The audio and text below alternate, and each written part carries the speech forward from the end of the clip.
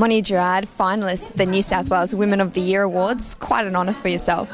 Yeah, massive honour. Really humble about it, but knowing that there's other ladies that were up against, one of the finalists as well, it's pretty humbling just to get noticed pretty much, and I guess it's a good indication of where netball's going to, and hopefully New South Wales Netball can keep improving the whole community engagement programs that we have.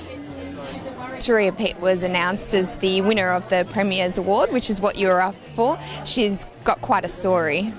Oh, brilliant story too, and she's a massive inspiration to majority of the girls that are, who give up quite easily, and she's definitely one of those determined ladies, regardless of the diversity that she's gone through, and yeah, she so deserves it. And there's a few other ladies that are involved as well that were capable of winning it as well, but she's definitely one pretty cool chick.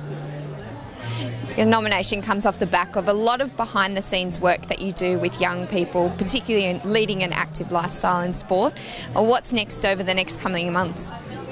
Yeah, interesting. There's a few things happening. I'm obviously involved with the Swifts with their specialist coaching with the defence end, and I'm also coaching with Sydney Uni, and then trying to fit in a rugby training schedule, and then also doing some work with Matchfield Sports High, and then there's a couple of programs that I want to start up to within the eastern suburbs with engaging some of the kids there in some leadership programs. So yeah, there's a few things on the plate, but keeps me busy, keep me alive, and the kids keep me young too, so it's all right.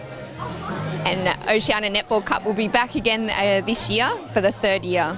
Yeah, it's definitely a little puppy that I'm really passionate about, and Oceania Cup is hopefully will be growing this year. Over the last 2 years, it's definitely stepped up in the participation rate, and hopefully we get more, communities involved, and different ethnic groups too, to try the challenge of playing netball, but and having fun at doing it at the same time.